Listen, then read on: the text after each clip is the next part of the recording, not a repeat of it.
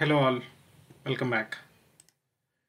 Today we are going to discuss about how to insert records into an existing spreadsheet with the help of Oledb. I have actually upgraded our old existing VPO, which we have created for our previous video, that is utility hyphen Oledb Excel writer.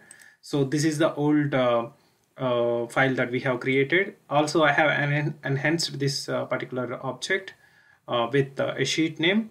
Previously, we are not accepting the sheet name. Now you can give a proper sheet name so that whatever the given sheet name, whatever the name that you have given will be added as a sheet name. So that is what we have provided. You can explore this as well. And coming to the collection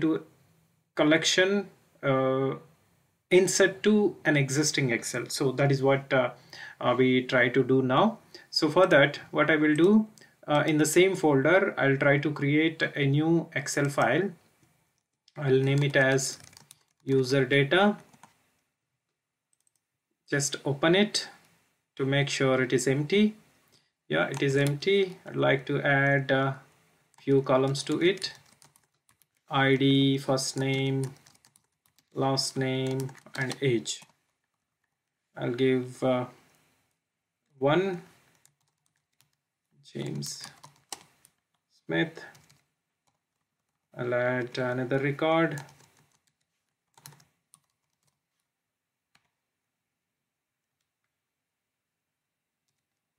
Done. So I have created two records, two rows in this particular spreadsheet. Now we will try to insert more records to this particular spreadsheet. So for that, I have actually created the same schema: ID, number, first name, last name, and age. So four fields. Both are having same fields: ID, first name, last name, and age. Here one important point is all the columns names should be same along with the sheet name. You should properly pass the sheet name, otherwise this might not work as expected. So right now our sheet name is sheet 1. I have just copied it. Here I have added all the available columns, and I added two additional rows over here, number 3 and number 4. And I'll give the sheet name as sheet 1, and I need to provide the path. Copy as path, and destination Excel path is going to be user data.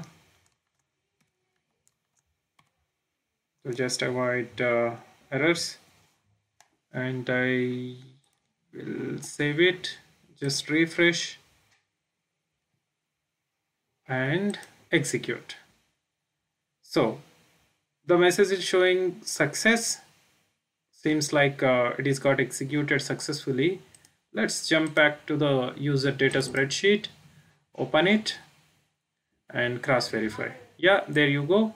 We have actually added two additional records over there in the collection. Same data is got populated into the spreadsheet that we have given with the help of sheet name and the proper given column names. So that is what we have performed. It is possible to insert additional records to an existing Excel.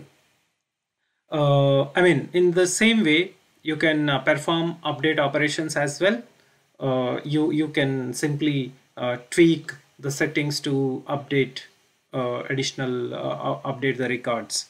Okay, you might need to add additional logic to update the records. Either of course, update records is not a big deal. Usually everybody used to use Oledb object to update the records, where you can simply write a query and you just update it. That is pretty much straightforward. You no need to create some kind of custom object to implement it.